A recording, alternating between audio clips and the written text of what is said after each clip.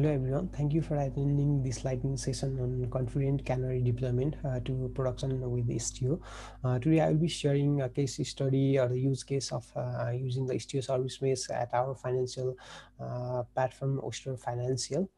So I am Raju Dawadi, site reliability engineer at Oyster Financial and a Google developer expert in cloud, as well as building DevOps and the cloud native community in Kathmandu. So talking about briefly on Oyster Financial, so we are a Mexico-based fintech startup which is mostly targeted for the freelancers, startups, and small and medium-sized businesses, so that they will get a banking account and a debit card within a few days. And we recently raised largest seed round in Latin America, and we are distributed in multiple time zones of US, Mexico, Nepal, and India. And we are a mobile first application platform.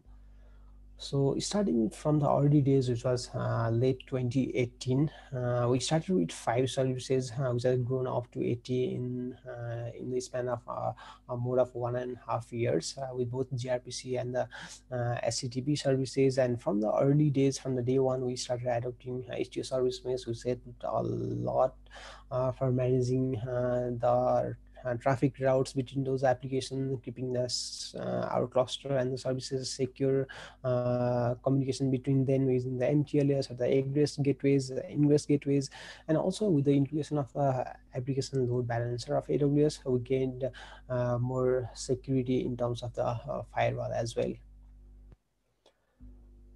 So talking about the deployment and the releases, we trigger a new build of the Docker image when we create a new Git tag and run any of those services, whether it be gRPC or the HTTP, run inside the Istio service mesh. And there are multiple namespaces for managing each of the tenant of those applications, but they can communicate, but we still keep it secure by using the policies between them, and have a very good health checking mechanism for checking the liveness and the readiness props. And there are two cases, like for serving the internal users and for the live users, for getting us more confident during the release time.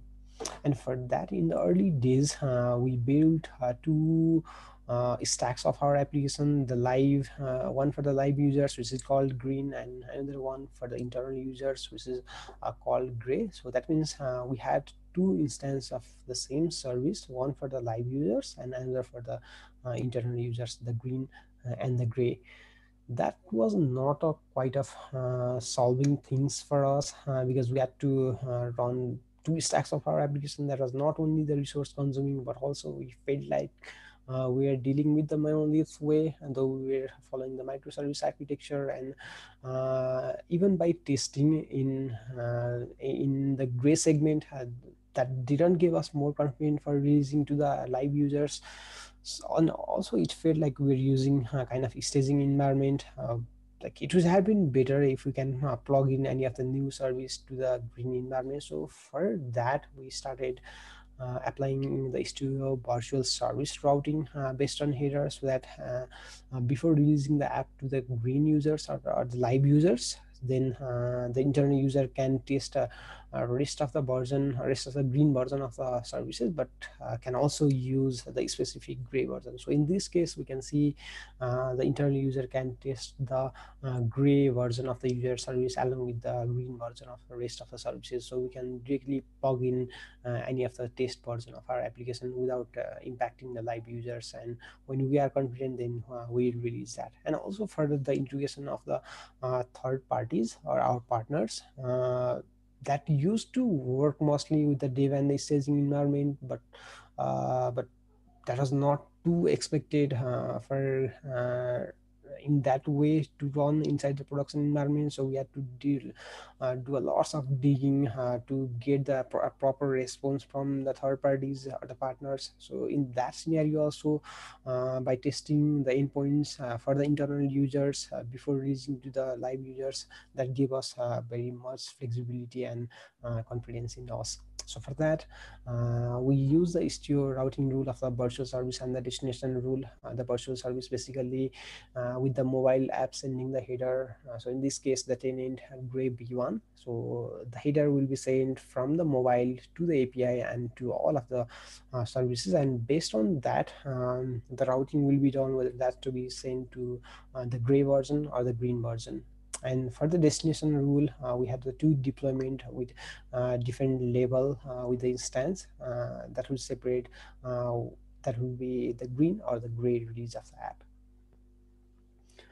So when the internal user do the testing and we're really good to go, we didn't release the version to all of the live users, but we split the traffic to 30-70 or 25-75%, and we gradually roll out to rest of the users based on the error rates and all of the monitoring metrics, as well as our own golden signals of the business metrics. So for that also, the virtual service with the integration or the user combination of the header logic, as well as the weightage of the traffic to be splitted, and that helped us for for not releasing the whole of the stack of the application or the full version of the application to all sets of the users. So during this transformation, we faced few of the challenges because the header has to be sent from the mobile to the API and to rest of all of the services. But in some cases, while doing the gRPC call, in some of the asynchronous calls, some services didn't send the header to the another service, and we handled that very nicely. And we started adopting the event-based services. So let's say if one of the service has to subscribe to Kafka topic or publish to Kafka topic, then if that has to be rolled out to the gray segment, then we started creating two topic for the one purpose. So one for the green and one for the gray topic, so that the gray version of the service will listen or subscribe to the gray topic and another to the green. So also, let's say there was a case like the gray version of the event-based service has to call to the gray or the green version of the another service. So in that case, the event-based service inject the header based on the invariant variable present in it. Also the syncing with the mobile app team, because the mobile has to send the header and we need to be in sync with the mobile app development team, as well as the backend development and the operations. So for that, we started keeping all of the configuration to the version control, so that we all were in a very good sync. And for gaining the extra confidence, we made a very good use of Kiali, which is present as a add-on in Istio, as well as Jaeger and Prometheus. So with the use of Kiali, we are able to scan our Istio configs if they are outdated, or if they are not good, or if there is any problem in those configuration, and also the routing things like which service is calling to which service, and what is the latency, what is the all of those traffic handling between those services, though that is for a small duration of the time offered by the Kiali. And also for keeping traces of our application, we used Jaeger, and by using the Jaeger as a Istio add-on, we didn't have to implement all of those tracing client to each of our microservice, which are very good overhead. And so that took us a took us a lot of engineering resource, also the time and the resource, both. So, and for the monitoring part, we built a central monitoring dashboard with a use the of Grafana and pulling the Prometheus metric from the cluster itself, but also from the service mesh or from the Istio service mesh. And uh, by setting the